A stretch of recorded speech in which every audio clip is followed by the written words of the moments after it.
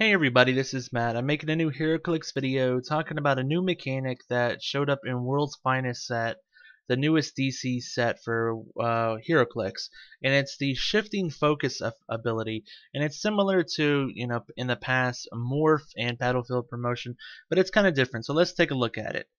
Shifting focus. Give Batman a free action if he began your turn on the map. Replace him with another character with his trait on the same click number. So it's a free action, while like Morph in the past has been like a move action or a close combat action. This is a free action, but you can only do it if this character began your turn on the map. So that means you can only do one swap out per turn. So it has its limitations, but you have some really cool combos too. And let's look over the overall figures. You have 4 different figures. 2 of them have Batman team ability. Only one has range, and they all have different abilities. Basically, what they did was normally a Batman doll would be closer to 100 to 120 points.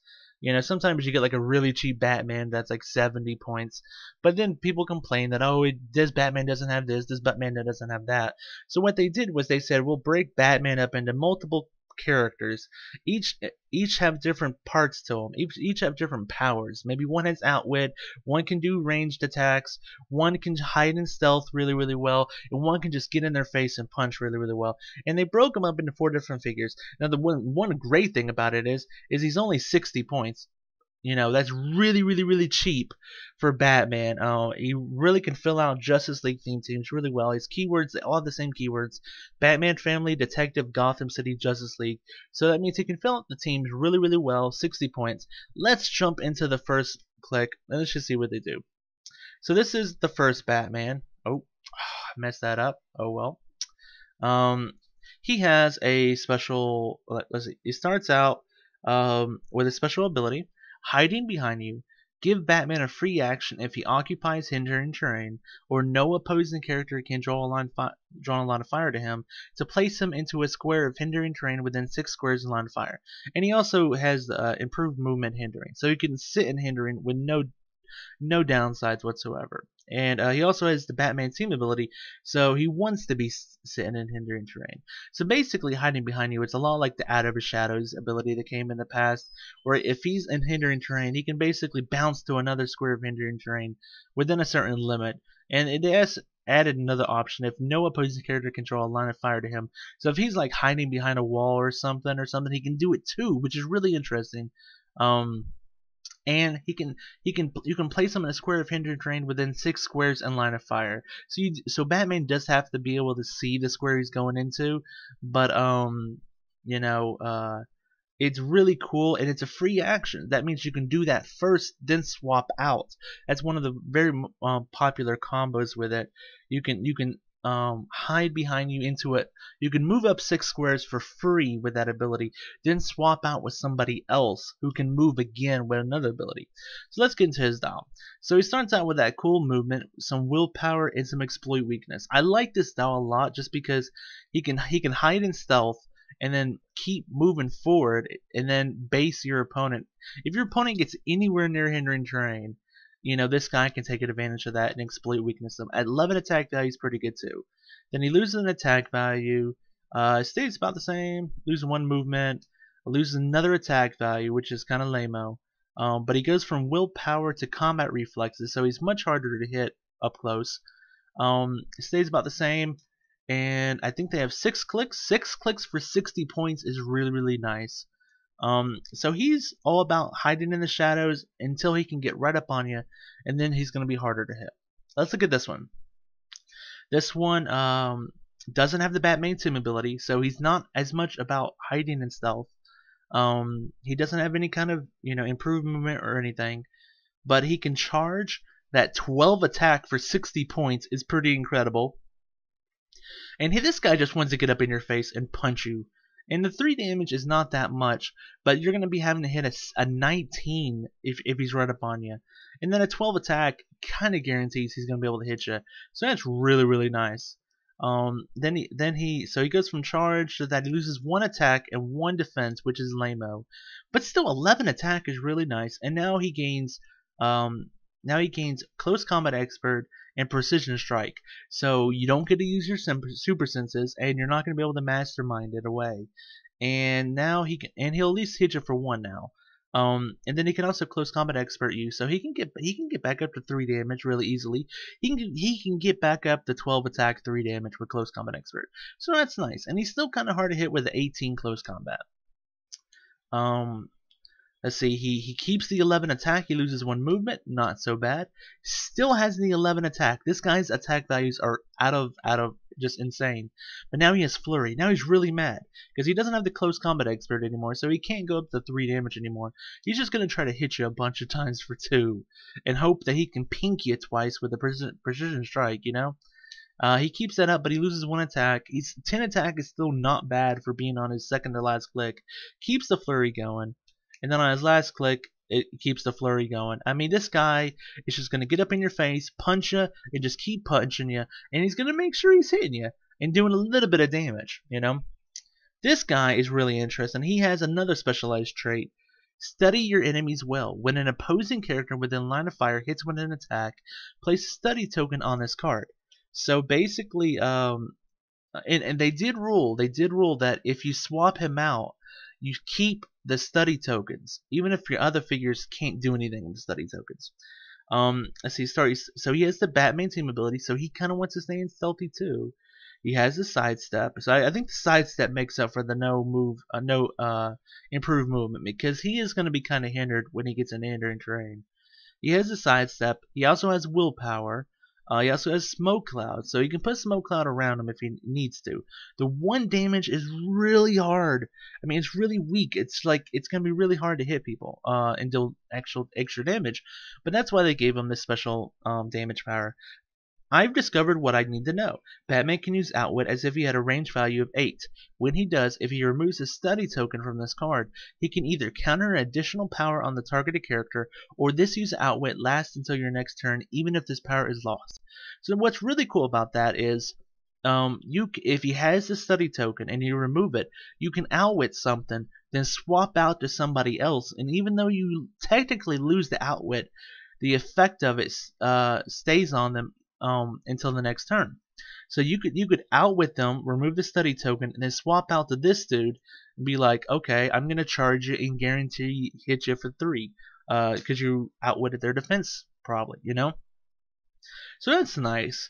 So he definitely is one you want to kind of swap into at the end of the turn, so you could try to build up some study counters tokens, you know. And he's in hindering. I mean, and he has the Batman team ability. So if let's say you're starting out with like I don't know. Let's say you're just like moving up, you know, every now and then with that free movement.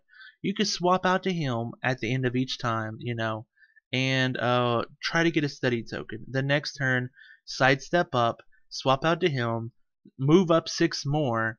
And then, you know, in the next turn, move up 6 more, swap out to him, sidestep, and then try to get another study token. So it's an interesting combination you can do. You want to build up the study tokens because that means you can outwit 2 things, or you can keep the outwit and then go all on the attack, swapping into somebody new and trying to hit them really hard, you know? Let's look at his dial. Okay, he starts out with a sidestep, smoke cloud, willpower, and the special outwit. Then I think he loses. No, he loses 1 movement. His attack values aren't the best, but you know, I guess it's all right. Then he loses 1 attack and 1 defense, which is booty. But now he's like, I'm gonna lock you down with plasticity and super senses. So I think this is another cool part where you could swap into him, because you could have him move active with his special hidden behind you ability, hit him for exploit weakness, and then swap out to him and be like, now you're locked down because I have plasticity, meaning that you have -2 to your breakaway.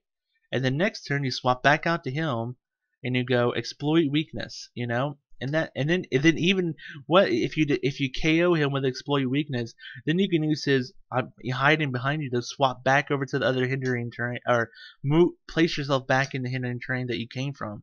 It's really interesting. I like the plasticity. I think it adds something to it. And then near the end of his dial, he just gains a regular outwit, you know. So that's what he's all about. I think overall I don't like this dial as much as the other ones, but it is interesting with the study tokens and stuff like that. This is the rare. This is the one that's supposedly a lot better than all the other ones. Um, for a few different reasons. Now he has 6 range double target. He does not have the Batman team ability, but he would be leaps and bounds better than all the other ones if he did have the Batman team ability. But he starts out. Does he have any special abilities? He does have special improved movement. He can move over elevated, so that helps him a lot. It's funny because I was thinking if you compare him to the Superman, Superman's on his other click. If you compare him to the Superman, they're almost identical. You know, if you look at it, okay, they both have running shot, some kind of ability, then ESD, and they both have range. And it's really interesting, even though Batman's 30 points less. And I'll compare him maybe later too. But he starts out, he has a special attack power, 2 types of batarangs. Batman can use energy explosion and incapacitate. So that's nice. I really like the incapacitate. The energy explosion is, interesting if they have the right lineup. But the targeting 2 people for incapacitate can be really nice. And he'll be kind of hard to hit because he has the 17 ESD, so it's the 19 from range. So he keeps that. Okay, this guy's a pain in the butt to turn. Okay, so he loses 1 movement and 1 defense, which is booty, but it's okay. And then he loses 1 attack. Okay, now he's definitely going down attack wise. But he still has a 2 attack. I would say this one's more. I would use this more for incapacitate, more than trying to deal damage. Just lock them down, Then it goes to sidestep. Sidestep ESD. Sidestep ESD with range combat expert. Oh, what does that remind me of? Sidestep toughness range combat expert. Oh, look at the parallels there. Means he can still keep the range, but now he can actually start doing some more damage. The sidestep is interesting to use before or after you swap in too. Then he keeps that up. His attack values stay pretty good the entire dial, and his defense values stay pretty good the entire dial. He's gonna be hard to hit from range pretty much the entire game, and not until the very end does he get 1 damage. But again, he still has range combat expert, so he can still bump it up to 3 damage if he really wants to. Overall, I like the figures. I think overall I like the Superman figures a little bit more than the Batman figures, but you cannot argue that the 60 points is just not so easy to fit on the teams. There's so many teams. And let's say you play like 100, you play 2 120-point beat sticks, and then you're like, I have 60 points. Do I do a resource or what? 60 points is fantastic for building for teams. And for 60 points, you get a whole lot, for 60 points. You can swap out for any of this stuff. You can swap out and move up. You can swap out outwit. You can have some range on your side, or you can just run out and punch somebody. You have some cool stuff for 60 points. I love the 60 points. I think that's the biggest selling point for me because they just make it so easy to build teams around them. And what's really cool is like for 150 points, you get Superman and you get Batman. Dude, I mean, you're talking about craziness for 150 points. You can just do so much for 150 points. And like I was saying with the Superman video, if they try to outwit something, and they're like, oh, I outwit your charge, you're like, okay, that's good. I'm now going to swap out to running shot, and now I'm going to shoot you there. Or I outwit your running shot. Okay, I'll swap into this dude and do hiding behind and get up on you anyways. It's very hard to lock these guys down. They're going to keep moving, keep doing stuff. You won't be able to outwit stuff on them really well. I will say overall, I think the Batman is lacking some support abilities. There's only one of them that has outwit, even though it is an interesting outwit. There's none of them have perplex, none of them have prob. I kind of wish there was some perplex in there. I see Batman as one that has perplex, but oh well. 2 of them have the Batman team ability, which is nice. 2 of them don't. Oh well, I think it's balanced how they set it up. Overall, I like the dolls. The sculpts are amazing. Look at this guy. This is common. Amazing sculpt. Amazing sculpt. This is great. Awesome sculpts. So they look great. Overall, I like them. I hope you enjoyed this video. Check out the Superman video that has talking about Superman shifting focus. And have a nice day, everybody. Thank you very much for watching.